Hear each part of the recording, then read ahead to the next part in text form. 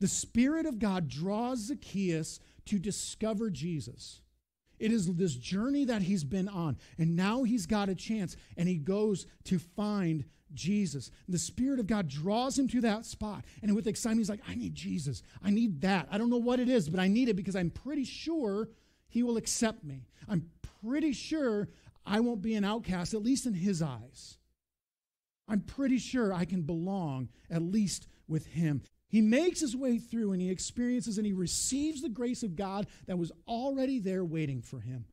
The thing he had been pursuing and wanting for. He had no desire to be the same he was. And that's also an incredible thing. When you have an encounter with the living God, you will not be the same.